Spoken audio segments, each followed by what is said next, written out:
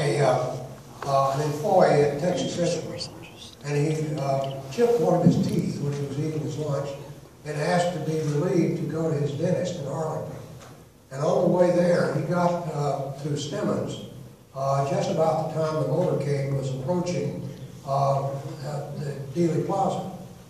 And they were pulling cars off of the side, the police were, to make room for the motorcade to go to the market center where the president was to deliver a speech.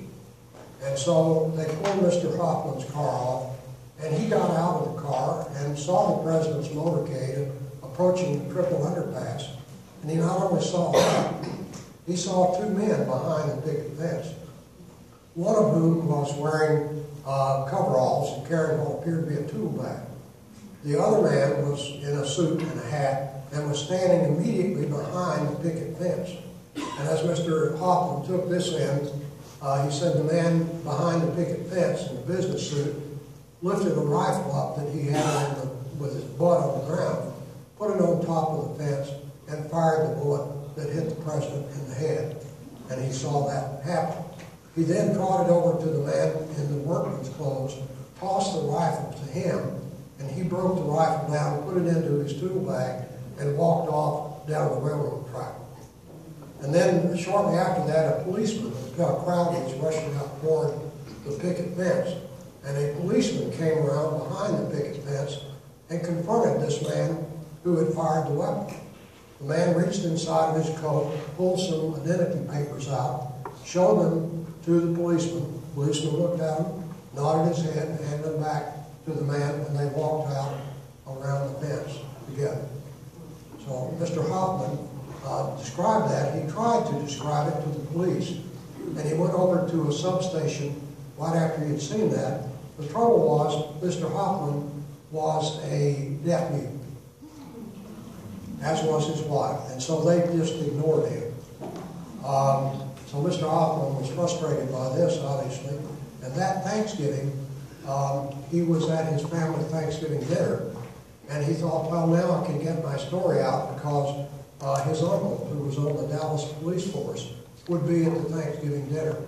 So he told his uncle about this. He could communicate with him. And he said his uncle came over to him, lifted him up by the coat lapels, and said, Ed, you keep your mouth shut or you're going to be killed.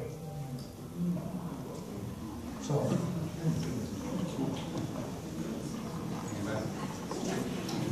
Other questions?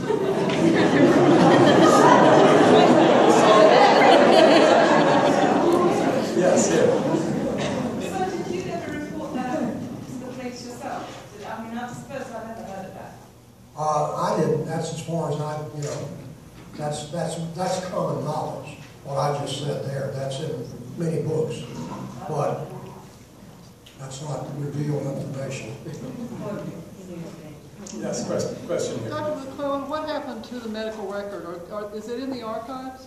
To the weapon? The medical record, Kennedy's medical record from that day. Is it in, I really can't answer that. I don't know. Wow. Your guess is as good as mine. Dr. McClelland, I have a question back here. Sorry. You spoke to the house staff here. When you spoke to the house staff here, you mentioned that there was some increasing evidence that the mafia was actually behind this. Do you have? Oh, there's quite a bit about that. In fact, Carlos Marcello, who's no longer alive, he died in the early 90s of Alzheimer's disease. But Carlos Marcello, who has been incriminated as the man who hired the assassins behind the picket fence, and that they were hired through his aegis from the Corsican mafia. They were flown over here from Marseille to Mexico City, according to the story, and then drove up from Mexico City to Dallas, stayed overnight in a house in Oak Cliff, and the next morning came down, stationed themselves behind the picket fence, and fired the weapon.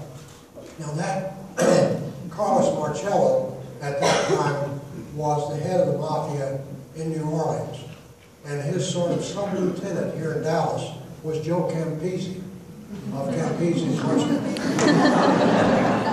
Mr. Campisi died a number of years ago. giving chase to a purse snatcher who had snatched some lady's purse in his restaurant, and he was chasing him and fell into a heart attack. That was about 20 years ago. But if you go into that restaurant even to this day, and look in the big room there, back toward the entrance to the kitchen, the last time I was there, about 6 months ago, there's a bulletin board with the dust jackets of 4 books on the involvement of the mafia in the assassination, as if they're proud of that, you know. I thought people would be asking about why there were only 4 surgical faculty and why the chair was out of 10. Other questions? Okay. Yes. I can give a little more insight also in that after this cousin of mine who was a constable, they started looking for a gun and put the repository, and him and some men went upstairs to the room where office supposedly was. And what was so unusual about this, was he testified was, there was 3 shots, I believe it was, the shells were laying 1, 2, 3 in a line right on the floor, like someone had laid them that way. Because if you shoot a rifle, they don't just lay in a row there. And so that's where they found the shells and the gun under some empty boxes. That's interesting. He was part of that discovery also. Okay, thank you very much for your time, and thank you again.